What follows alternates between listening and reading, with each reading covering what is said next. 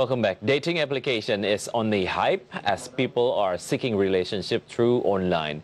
Moreover, the pandemic has shrunk offline chance to meet other singles. Such popularity leads to flocking users. In the same time, the dating application developers gain underlying value of high revenue. COVID-19 has closed a lot of traditional meeting grounds for singles, but the online way has been open and go beyond. Match Group Incorporation, parent entity of famous dating application so-called as Tinder, expects at least $2.3 billion revenue for 2020. The optimism came as the company's second quarter profit of $103.1 million on the sales of $555.5 million.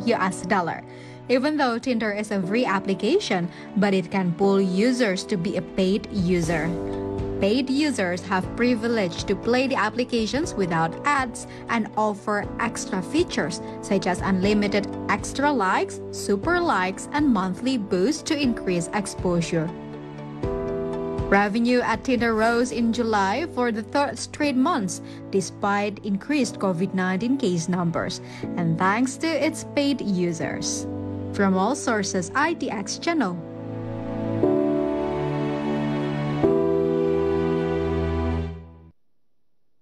Yeah, back in my younger years, I do remember that dating means a person with a person in real life, get to know each other, and yes, the rest was in old school way. But now there's a large important cultural shift happening in terms of dating. People now can go on pre-dates where they explore virtual dating for the first time to get to know one another before meeting in real life. Who would have thought before, right? As it turns to a hype nowadays, therefore, in the first graphic, I would like to tell you 5 most popular dating apps in the world. Let's check it out. The most popular dating apps worldwide. We have Tinder with the number of downloads from Google Play Store as much as 2.59 million downloads. Datu, 1.79 million downloads. Bumble, 0.58 million downloads. Happen, 0.56 million downloads, and Meet Me, 0.55 million downloads. We compiled the data from Statista. And through the graphic, we can see that Tinder wins the dating app war. According to Facebook app login data tracked by Thingnam, Tinder usage is at the highest it's been. In fact, as of this week, Tinder is the most used application via Facebook login, beating out both Spotify and Candy Crush Saga for the first time.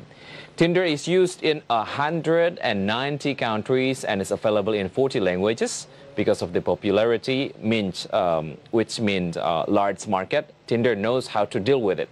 Even though Tinder is a free application, but the company pulls in revenue from offering users premium subscriptions of Tinder Plus and Tinder Gold. The paid users will have benefit of playing the app without ads and offer extra features such as unlimited likes, extra super likes, and monthly boost to boost their exposure. Because of this benefit, 5.9 million Tinder subscribers pay for a premium Tinder Plus and Tinder Gold. Therefore, let's see how much revenue Tinder made from the paid users. This is the data about Tinder revenue in 2015, $47 million. The number keeps on increasing. In 2018, it was on the level of $805 million.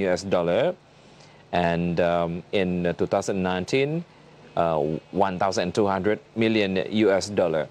And the company revealed Tinder pulled of $1.2 billion in revenue.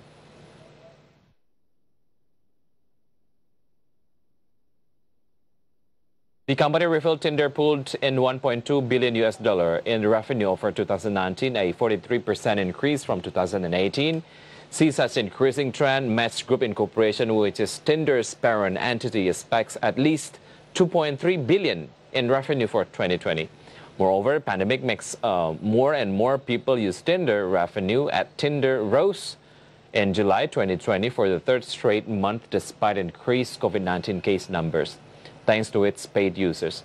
Overall, there are 57 million Tinder users around the world. In Indonesia, there are 4.1 million Tinder users, according to data at the end of the last year. The hike in activity has been growing dramatically since the start of the pandemic. Let's see how Indonesian Tinder users trend during pandemic in the next graphic.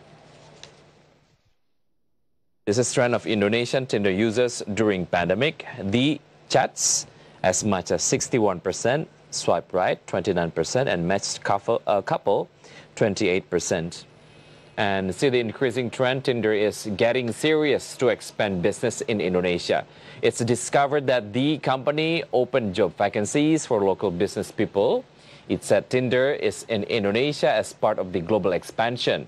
Indonesia's situation is currently becoming a momentum. Demographic bonus brings Indonesia's digital market segment, and smartphone usage are dominated by millennials, supported by the rapid penetration of internet and smartphone usage.